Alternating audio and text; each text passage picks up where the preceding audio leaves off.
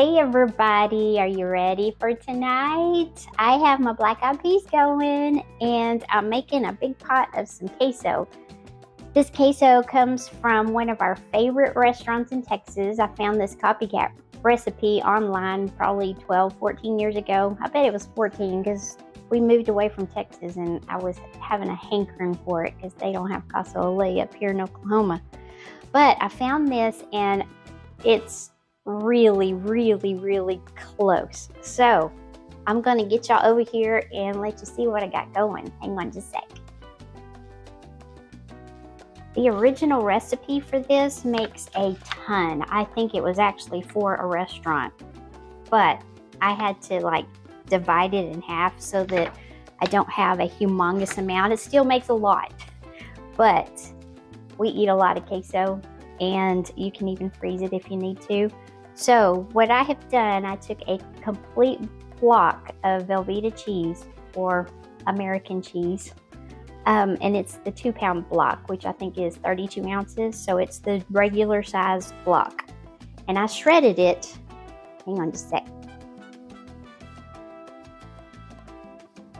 I shredded it and I put it in this pot. And this is a good size. It's not a humongous stock pot, but it's a decent size. So I shredded all of that block and I put it down in here, and I'm gonna take, this is about 1 1/4 cup of water, and you pour that into your cheese. And I'm going to get it started. I'm gonna do this on medium though. It takes quite a while to cook because you don't have your heat up very high, because you're really supposed to do this in a double boiler, and I do not have one. So I just have to go really slow and stir when I do it. So I just have to stand here for quite a while and do this. If you've got a double boiler, you just have to stir it every little bit, but I just have to make sure that cheese does not start sticking to the bottom of my pan.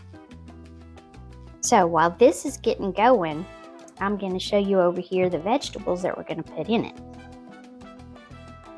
So I have a saute pan here, and I am going to put in, it equaled about 1.6 tablespoons. So I just did a very heaping 1 1/2 tablespoons of water.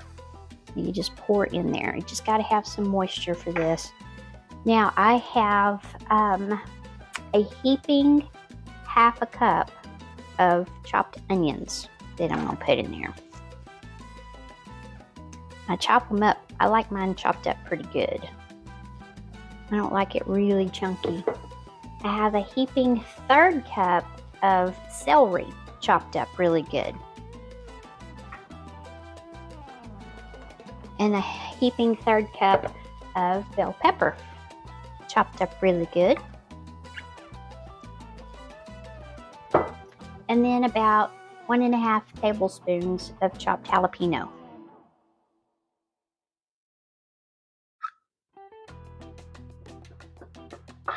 Alrighty. And stir on my cheese a second.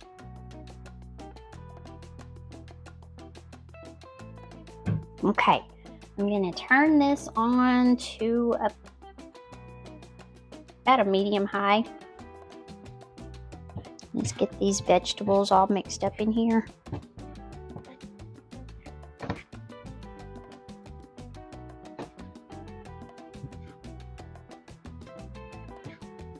And I'm going to get these vegetables to just like a light boil. They're going to start producing a little bit of their own juices in addition to that water that I have in there. So I don't want to go any higher than a medium. So let's see. That should be about right. So when this gets to going, I will be back with you. I wanted to come back and show you what was going on over here. This cheese is almost completely melted. I've just been stirring. Make sure it doesn't stick. And it just has just a little bit of clumpiness to it. So it is almost ready. I just have to keep on stirring it. But this, so I've been sauteing these pretty good. And about as long as it takes to get that cheese to melt all the way is about how long I'm going to be cooking this. Those onions are starting to get a little bit translucent. And I can really smell everything. The celery, the peppers, the onions.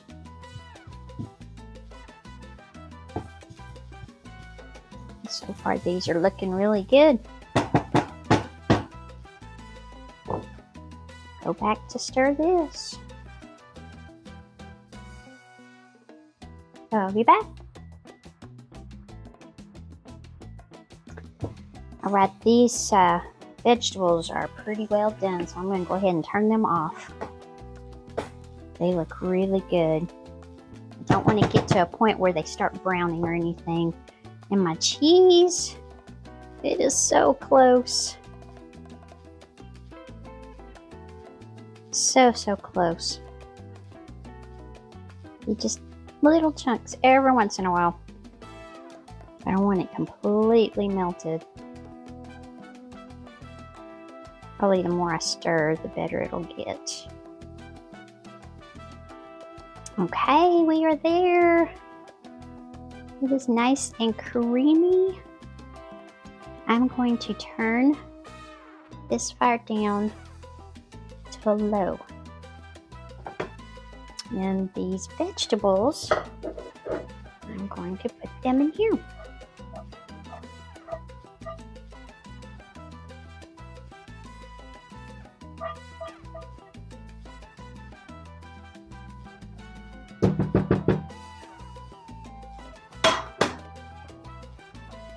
Well, I'll make sure I get all of that off of there. Okay. Stir it up in here. And we want to let this cook on a low temperature for about 5 minutes, just so that those flavors can get all mingled up into that cheese. And then I will come back and we will take a taste test together. So I'll be back in just a little bit. Before I go showing you, well, I'll show you what it looks like. I won't show you what it tastes like yet. I just wanted to tell everybody thank you so much. I was looking at my followers and subscribers the other day and I was like, wow, I can't believe it. It's just super exciting. And I'm really excited about 2023 coming. I'm going to be expanding my garden some more outside and doing a lot more cooking and a lot more canning and things like that. So I'm going to share all of that with you too. And maybe you'll get to meet Gentry. Oh, you'll come over here. I don't know if you can see her. You can see her butt and her tail wagging. But she's usually right underneath my feet whenever I'm cooking. She waits for any crumbs that are there to fall so she can have them. But now this is Casa Ole Queso. If you've ever been there, you know what the queso's like. And it doesn't taste exactly like it in the beginning because it takes a little while for all those flavors to mingle together. And you make it as spicy as you want it. If you want to put more than the amount that I put in there for jalapenos, you go right ahead. It is just up to you how spicy you want it. But, I hear you, sweet girl. I'm going to have to hurry and get this over with. Let's try it.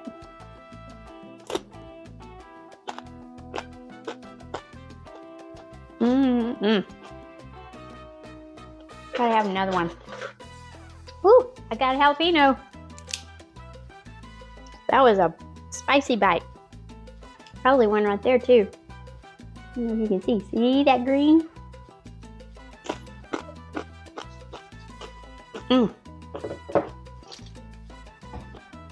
But I do. I hope you guys have a prosperous 2023. And I hope you keep following and sharing and subscribing and all of those things. As I'm on YouTube, I'm on Rumble, and I'm also on Facebook. So you follow me just wherever. and I will try to keep bringing you lots of good stuff. Y'all have a good one and go make you some. Bye.